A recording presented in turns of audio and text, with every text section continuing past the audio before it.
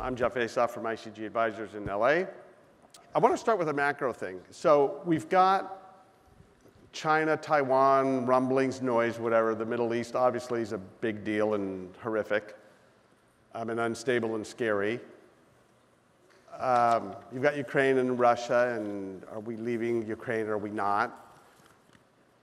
We've got an election coming up that's crazy, with a lot of extremism on both sides, and a lot of noise, and a lot of fear. I live in California. You've got the state of California that's trying to shut everyone down in business and have nobody live there anymore, and I'll move here. So you got all this crazy stuff going on in the world, but if you didn't read the newspaper, didn't look at the internet, and all you did was look at the markets, you'd think things are pretty great because the stock market's up and interest rates feel like they're coming down and everybody's happy and they're making money and memories are short.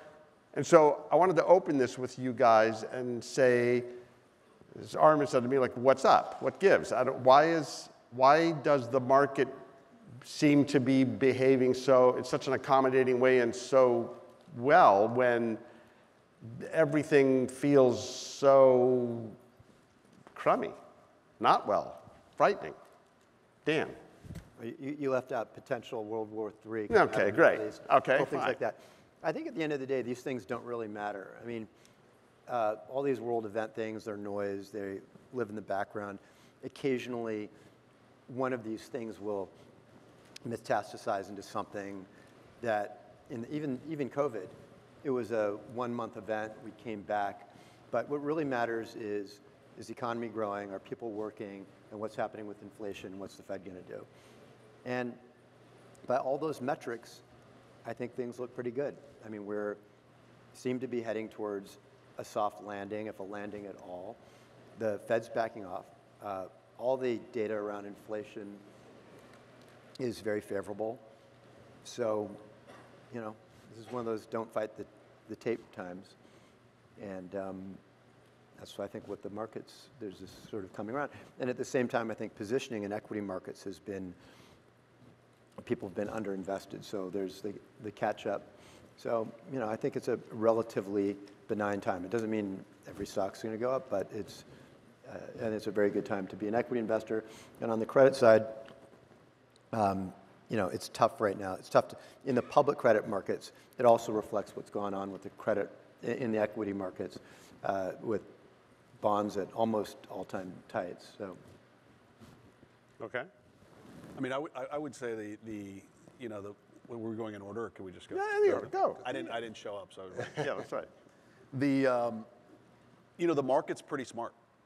Every single time there's an event, to Dan's point, they come in with effectively unlimited liquidity pretty quickly.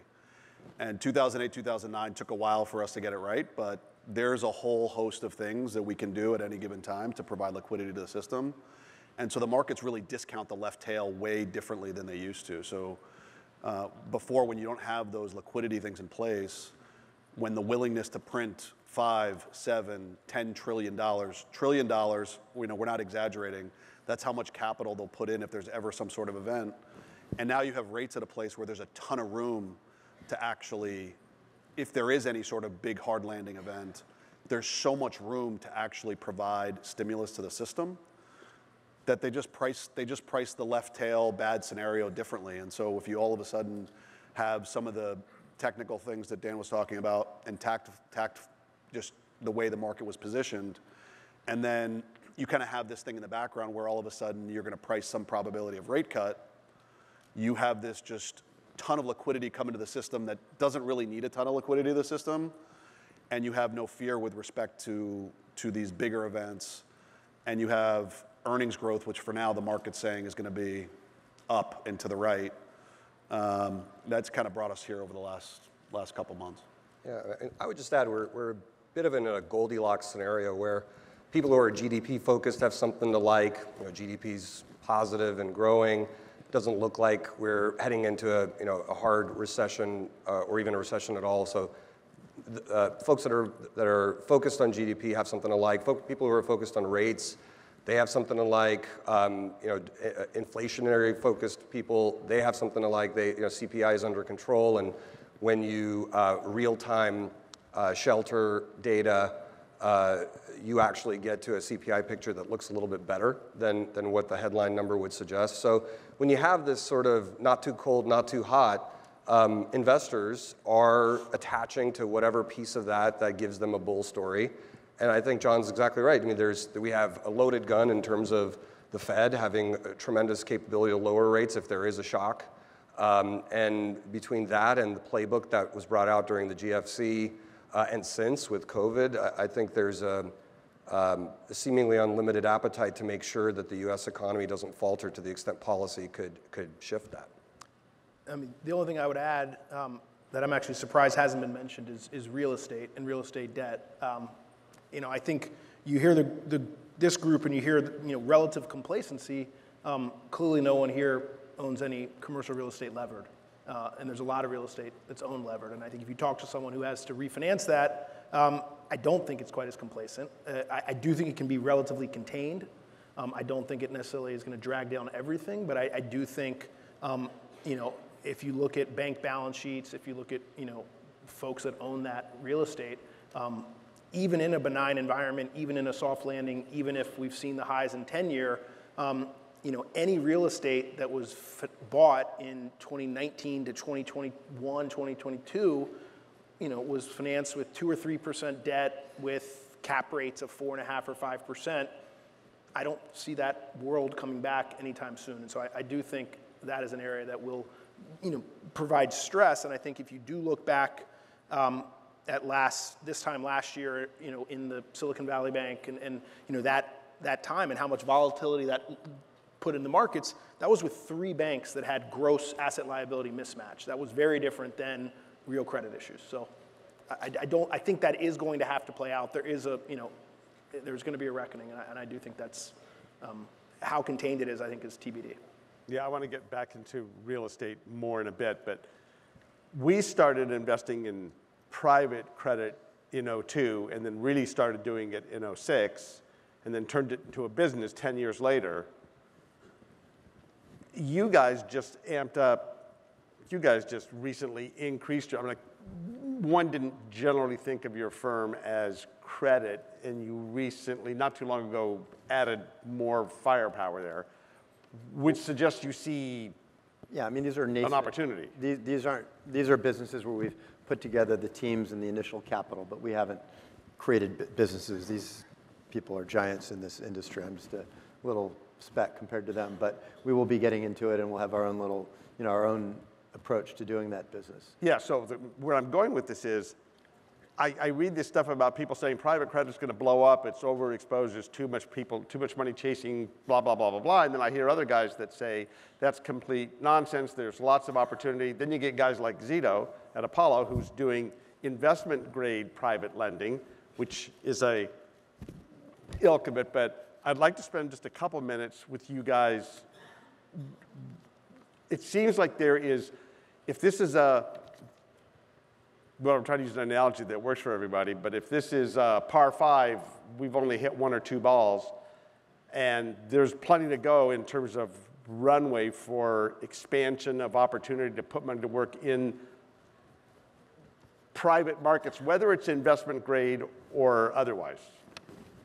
Anyone who wants to jump on that? Let me just complete the thought that. Okay. So we've been, just to be clear, we've been in credit I started Third Point as a credit fund. Right. So we've been in public corporate credit, we've been in structured credit and emerging market credit. And, I felt like we sort of thus far we had missed the boat on the private credit side, but it's very much an adjacency to something that we've been doing for decades. And I think as we go out there and we see opportunities around refinancing and some of the deals that have been done that will need to be, it's a huge market. It's a, $1.5 trillion market. And, given that we have been in the public credit markets, it's different, but it's a logical shift for us from what we were doing. But we see, the same kinds of opportunities that these folks see in a huge market that will continue, and there's also a big demand from the investor side for that product. Yeah, maybe I could jump in, but Private credit means a lot of different things. It's not just lending to private equity sponsors doing LBOs. I mean, it includes rescue lending. It includes real estate debt. There's all flavors in between the sort of plain vanilla, unitranche levered buyout to life sciences direct lending and everything and structured credit as well, private asset-backed finance. In any given period or short period of time, there may be more capital than there are opportunities. That was, I would say, generally the case in parts of the private credit market in 2023, where M&A deal volume was down materially year over year because base rates were pretty high and spreads had widened a little bit in direct lending. And so willing sellers and willing buyers just couldn't connect because the cost of financing was eating up so much of the return in making the acquisition. But that's over a short period of time. If you look at it over a long period of time, what you would see is that there's a tremendous amount of dry powder in private equity in need of a solution in private credit as well as the public markets. The public markets ebb and flow. Sometimes the banks are shut down, like in 2022 when they suffered pretty material losses from syndication failures. So that's gonna move. But over the long run, there are many multiples in terms of dry powder in private equity versus private credit. Separately, if you look at rescue lending, even though we painted a rosy picture here on the stage in terms of the markets and the economy, with or without a recession, there is a tremendous distressed opportunity ahead of us, and most of that will be in privately negotiated bilateral loans for over-levered borrowers that need some combination of equity or debt or hybrid equity to come in and de-lever balance sheets so that they could actually cash flow. At the current rate environment or with the current rate environment, and given the stresses over the last several years between COVID and inflation, there are balance sheets that are bloated relative to their income power. And so if you are an equity investor or a credit investor that has the underwriting capabilities, the history to understand difficult situations and structure through them, there is a multi-billion-dollar private credit opportunity through opportunistic or distressed investing. And again, it's in a way that it doesn't resemble what it looked like in the GFC. In the GFC, Oaktree was buying public credit for the most part and just restructuring and taking control over businesses. I think in the next 2 or 3 years, most of our activities will actually be in the private markets, again, doing consensual rescue lending. Yeah, what you're going to hear here is clearly a disconnect sometimes around what the definition of private credit is. I went on Wikipedia the other day and I looked up private credit, and it says, it's like one paragraph. It says it's middle market direct lending. And you can hear Armen talking about other things. We really define it as a $40 trillion marketplace, and really anything that doesn't have a CUSIP that historically have sat on a bank balance sheet or insurance company balance sheet that really is historically a majority investment grade. There's been lots and lots of ways to define this. I think we're all trying to figure out exactly what does it mean. I'm sure all you guys are trying to figure out what it means. So we've really tried to start with what does it mean, and it can be everything from what Armen and Dan are talking about to actually the investment grade side of the balance sheet, which historically was the banks and insurance companies. And that's where there's a material imbalance that's coming, and that's where you're going to earn excess spread. It's on a per unit of risk basis. It's not going to earn you 11, 12, 13% unlevered like some of the stuff that we'll talk about today. But it's going to earn you excess spread because you have 4,000 banks in the US. The top 10 banks made 65% of all the earnings of all the banks last year. So they have a problem. And what everybody's realized is that post SVB and post $1 trillion of deposits coming out, there wasn't a big enough backstop actually, and the FDIC and others don't want to deal with that. So you're going to see lots of changes to the capital structures of banks. You're going to see multi-$100 billion raises of both holdco capital at the banks and risk transfer off the banks, and full businesses coming out of the banks and forced mergers. And I think it's going to be a multi-generational opportunity in this, from going from 4,000 to 2,000 to 1,000 banks. And it's going to be predominantly in the investment grade space to get returns that historically alternative investors want. You're probably going to have to use some amount of leverage, so it'll be about structure. But it's going to expand at a pace that I don't think anybody's seen. The hard part about the asset-backed business and a lot of these smaller loans is you need lots of people. So operationally, we're not really set up for that historically. In the last 5 years, we've hired outside of Apollo 4,000 originators that just do small balance mortgage, commercial loans, fleet loans, auto loans, a lot of things that you don't realize is Apollo, but they're businesses that sit outside of Apollo to really service where we think the world's going to go. So again, defining what private credit is, I think it's much broader. I think the asset classes, in the horrible golf analogy of hitting our first shot, I think we're still on the tee box. Sorry, Jeff. Good. You started with me. That's fine. But we're still on the tee box, and we're on the first hole. So I think there's still a lot more to do. And I think if you think about when private credit, it existed before the financial crisis, but it was done by Goldman Sachs SSG and a handful of sort of private equity firms like ourselves. I think post-financial crisis, then you really had distinct, separate private credit funds that were raised. But you think about what they were filling, the void they were filling, it was the void for big banks' balance sheets. And the secular trends that are happening with these banks, if you think about it, 4,000 banks, how many banks are in Canada? You can count them on two hands. How many banks are all across Europe? U.S. is really an anomaly with the number of banks we have, and it doesn't make any economic sense.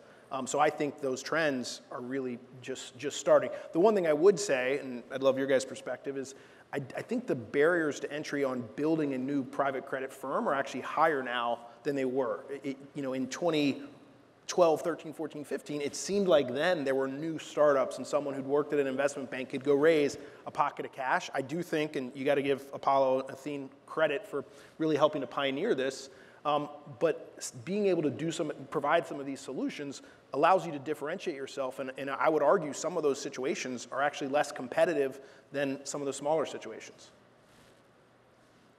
I agree. No, you want to say something? Go. No, I was going to agree. He said he wanted our perspective. I agreed. Oh, okay. So, And I'll let you know.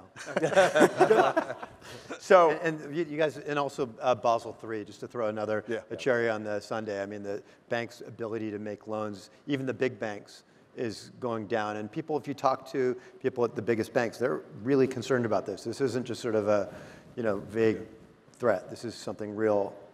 Yeah.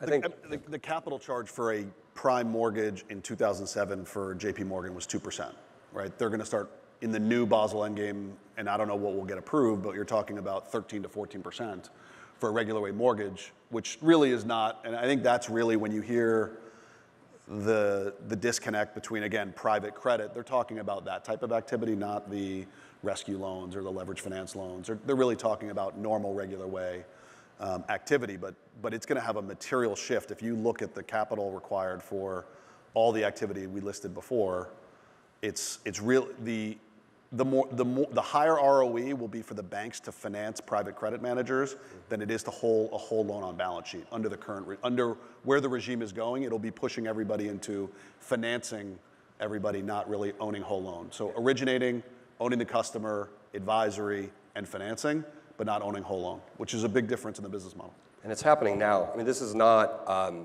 theoretical, and we have to wait for the Basel endgame to actually play out. We are seeing regional banks materially reduce their lending activities across the board.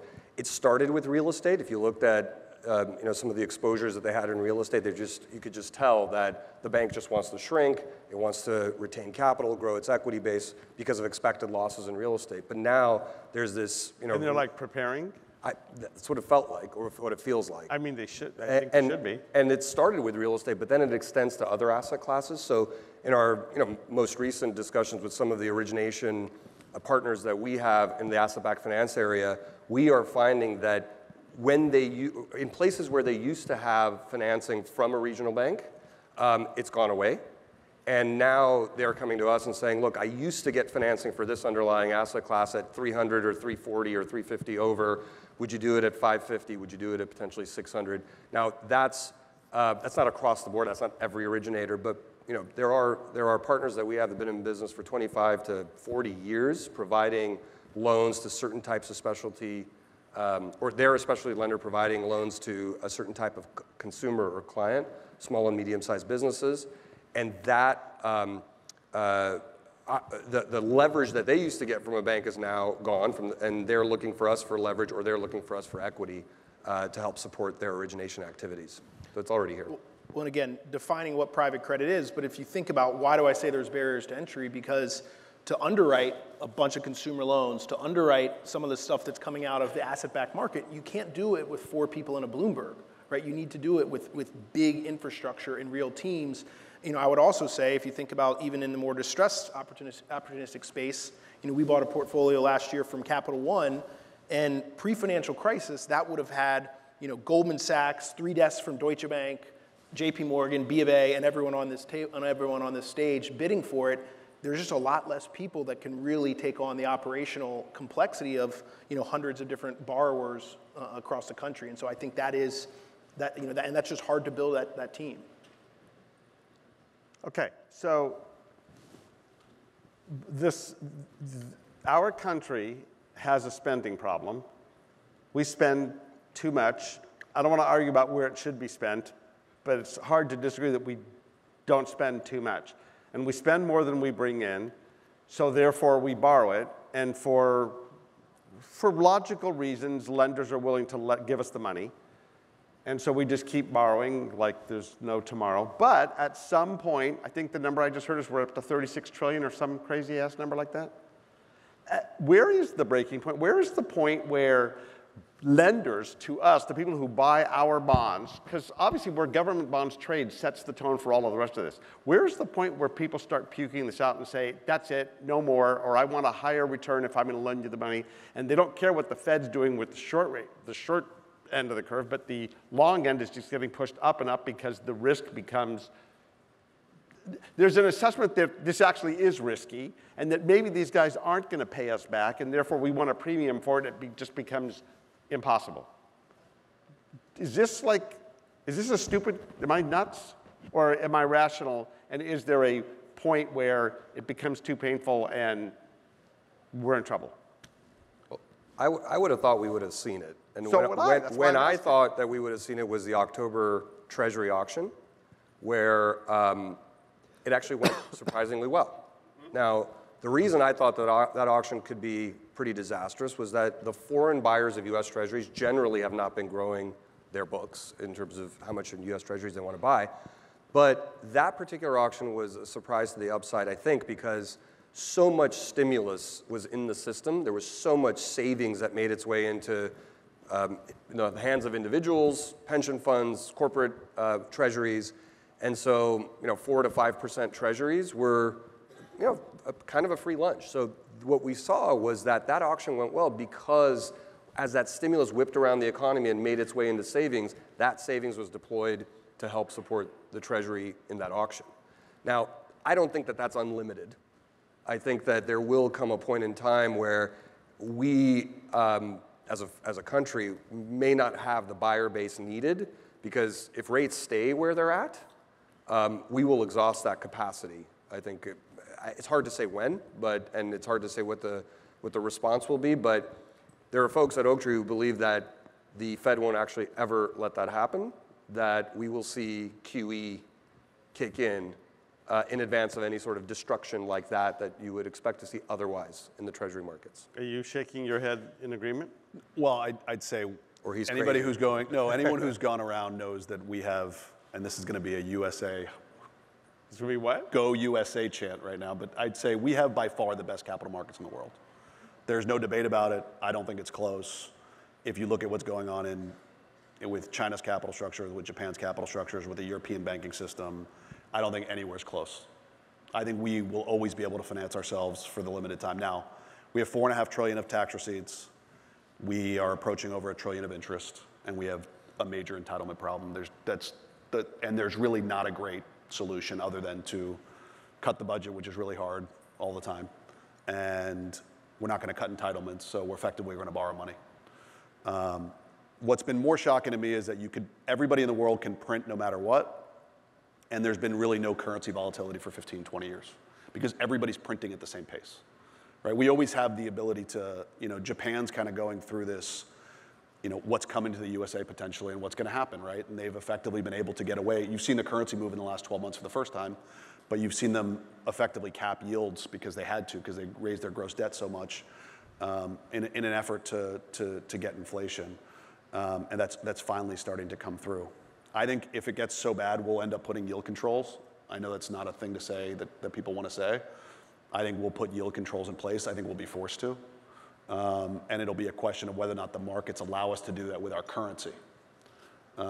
That's really, for me, that's the question. I don't think they're just going to let interest rates go to 6, 7, 8, 9%, because if they do that, the banking system's completely insolvent. And then effectively real estate, all these asset categories, the bailout for that will be so much larger than capping rates that they'll be forced to effectively cap rates. I mean, we've already left, in my opinion, we've already left the game of actually trying to delever. I think it's going to be very hard. Okay. I'm not getting quite the answer I want, but that makes sense. Okay, so I don't know how many of you heard this, but recently, half the stuff I read on, I don't know if it's actually really truly been said or if it's just somebody putting something on social media, but I saw a comment that Donald Trump said that if he is elected president, he's going to slap a 60% tariff on all Chinese imports or exports. Did you guys see that? Does anyone know if that's actually true, or is that just internet chatter? Well, if it is true, I would imagine that would not be well received by the Chinese. And we have an extraordinary, I'm not saying it's healthy, but we have an extraordinary dependence on trade with China because that's how we've allowed things to play out. So if we go down that path and do that, how does that affect our ability to function, and how does it affect their willingness? First of all, they're going to have presumably they'll have less money because of the taxes. They're buyers of our bonds. How does that fix? How does that get solved? I think it's a highly hypothetical question. It's like any statement made by anyone, let alone Donald Trump, in the midst of a political race. You know, it's like asking questions about, well, what if there's a wealth tax? Or what if, people say these things are politically popular. I think it's way too soon to start coming up with scenarios as to what to do about a 60% tax. Let's see what happens in the election. Let's see what happens in reality. But, I don't know about you guys. I have a lot of other things I can occupy my mental space with other than hypothetical political statements. Not that I'm trying to minimize your question. I just think it's, there's so much noise and clutter out there. I think we're all in the business of just clearing the decks of the clutter and focusing on the things that are relevant. Well, and I also think, I agree, you got to discount anything any politician says, and especially Donald Trump. But if you also look at what happened the last time, he talked a big game. There was, a lot of draconian scenarios, talked about some of the tariffs he was going to put on, and ultimately the market worked through it. The other thing that I also think you got to realize that he's going to do is if it really does create a real problem, he'll change his mind. Like, I don't think it's anything that's existential, because China needs us as much as we need them, because they've got, and their economy is doing a heck of a lot worse than ours is. Okay, now let's jump into the real estate topic and the whole issue of the huge amount of commercial mortgages that are coming due that are going to reset, and how that gets absorbed. Where does that come from, and how much of that results in literally abandonment and turnover, what we were talking about in the back? Well, I'll start, but it's if you look at the maturity schedule for commercial real estate over the next 4 or 5 years, it's pretty consistent and pretty high.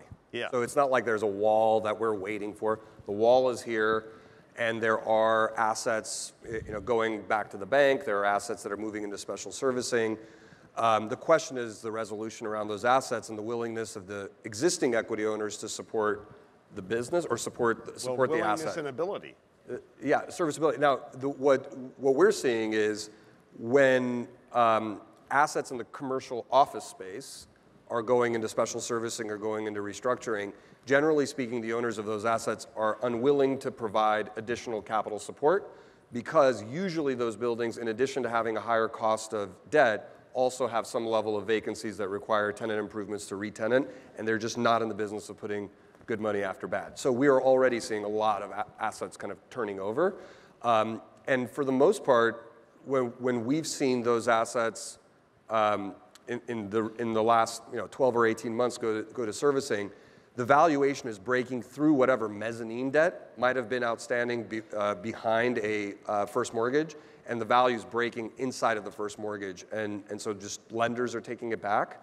And mezzanine providers are either losing their capital or stepping into the equity and providing a little bit of tenant improvements to come in. The hard part, I think, by the way, I think that rolls and continues. It's sort of a, we talked about earlier, kind of like a rolling recession in this particular asset class, where it's sort of sector-specific issues, sector-specific distress. I don't think that necessarily stops in commercial office. The question really is in the other asset classes whether there's been enough rental growth to sustain a higher cost of borrowing, such that if you had a rate that was at 4% struck 4, 5, 6 years ago, and now you have to refinance at 7.5%, 8%, 8.5%. Have you had enough rental growth to sustain that new cost of borrowing? That's a lot of rental growth. And I think as a result, there are going to be assets that sort of fall off the back of a truck. I don't think it's going to be just a bloodbath in multifamily or a bloodbath in industrial, but there will be high-quality assets that have some idiosyncratic situation or issue in need of capital and with an owner who is out of the money. And that creates an opportunity for firms like ours who track those markets, who have the ability to offer private loans to new buyers or even to existing sort of refinancing of good assets. So there's tremendous opportunity, but there will be, and there is turmoil, but I think the worst of that turmoil is actually yet to come in real estate.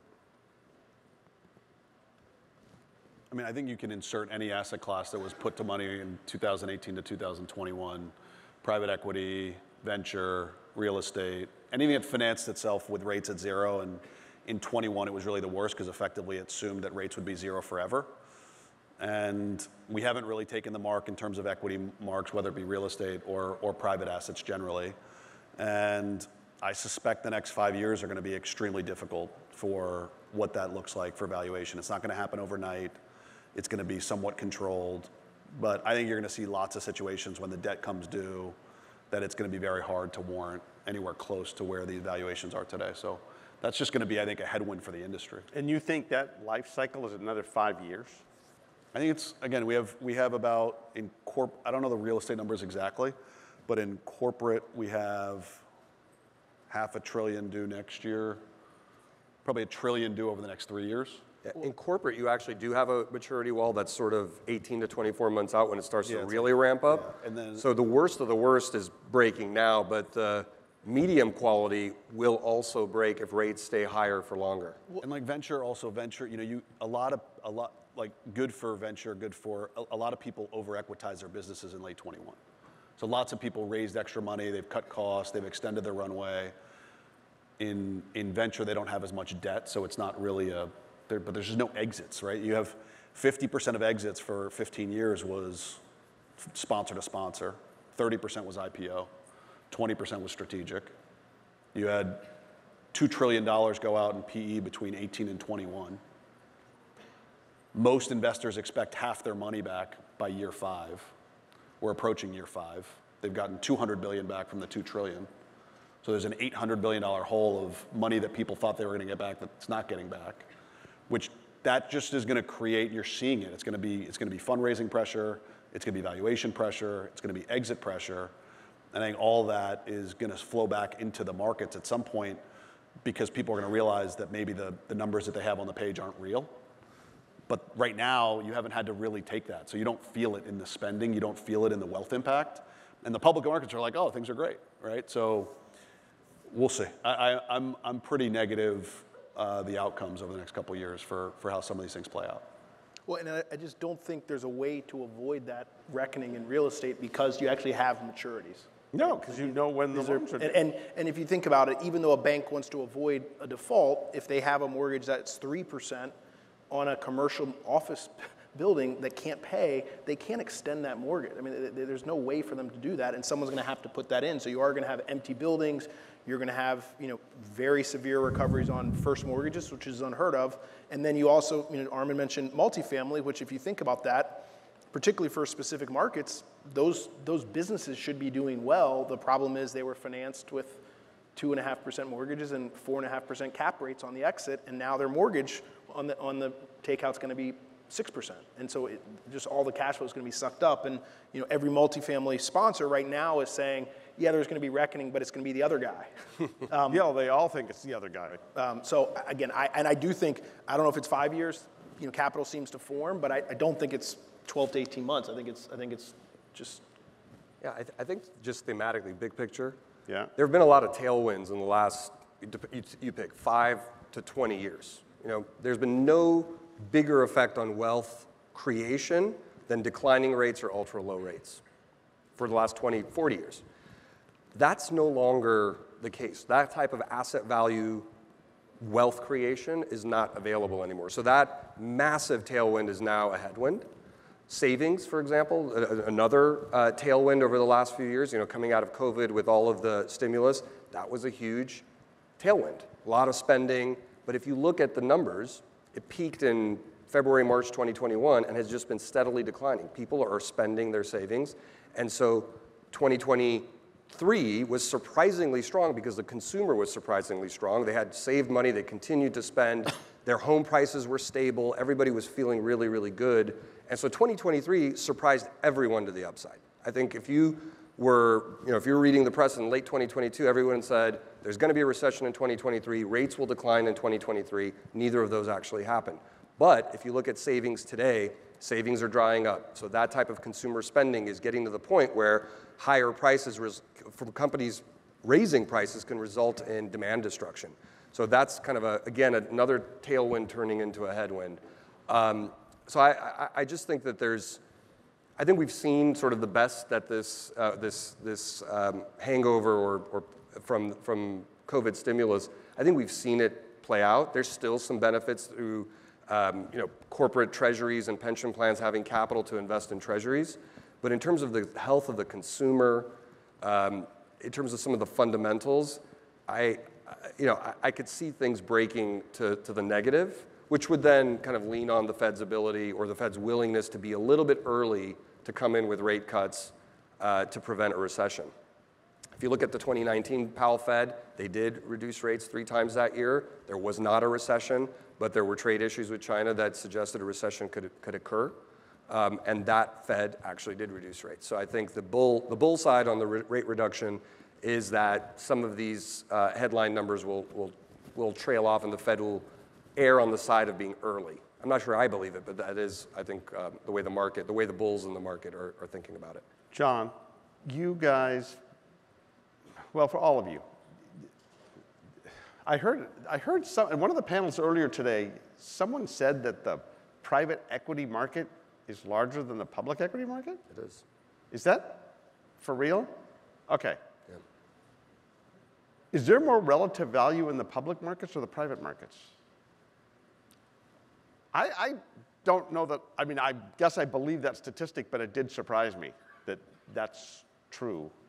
And it made me wonder, this is an alternatives conference, right? It's the largest alternatives conference, and the notion of buying the stock market is not what this gathering talks about, but is there more relative value in the public markets because so much has moved into the private?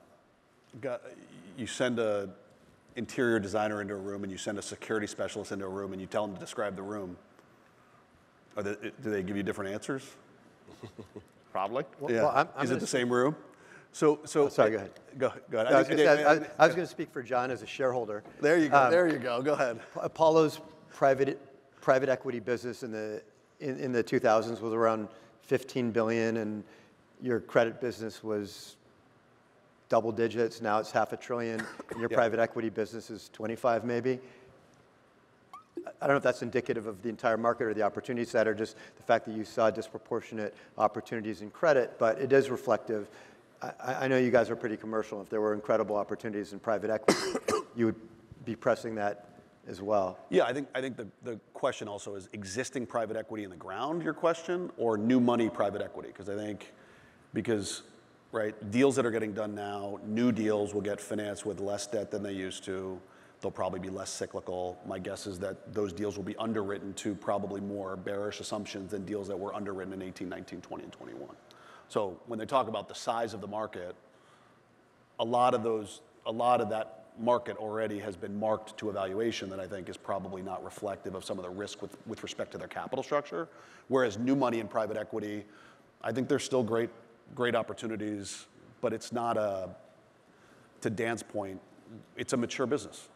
It's a mature business that you're going to find deals, 5, 7, 10 deals, maybe a year, and you'll invest the fund over 3 years, but it's not going to be at the scale that you can lend money and multi-generational imbalances between a banking system that has to delever, a real estate system that has to delever, a venture system that has to revalue. These things all have to come back, and I think all of those returns are going to accrue to new money, probably in the lending space than it is going to be as an equity investor. I think the public markets, I don't know, again, the public markets are they've become so 7-10 stock centric that it's hard to just talk about the public markets in some big, large general focus. And Dan is the most experienced up here of investing in public stock, so I'll leave it to him. But again, I'm a believer there's always value in the public markets at some point, or misunderstood things in the public markets that you actually can transact on if you have the right investment philosophy and process that you sometimes can't do in the private markets. I think, right, like when COVID hit, if you're a private only, you have to be a private and public, you have to be both. Like when COVID hit, if we were just a private lender, a private credit, we would have put no money to work. We bought $45 billion in March and April of 20, right? If we had just done only private, nothing happens. So the ability to go private public, I think you need that in the toolkit, or else you really won't thrive in the next couple of years. Okay, so before we wrap it up, four guys, I'm interested in this answer. How many rate cuts in 2024? Start with Z and move down this way. 1.5. 1/2. 1.5. Cuts. Yeah. Okay. Yeah, I'd say 2, but 2. I mean, it depends how big they are, but I'd be at Well, that's fair. quarter. I'm saying Quarter 25. point. 25. 3. 3. You? What do you got? I'm not a panelist. My opinion doesn't matter. Your opinion matters. All right, we're done. Thanks, everyone.